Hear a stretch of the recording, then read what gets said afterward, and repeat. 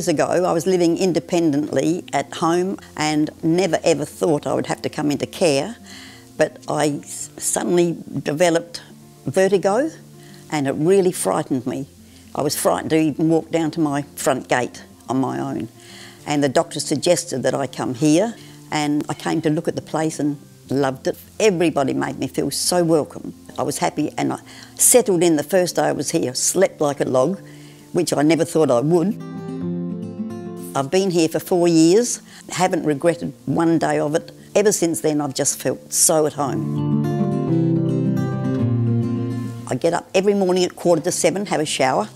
The girls come in to make my bed and I'm out here at 9 o'clock in the morning and I don't go back until late afternoon.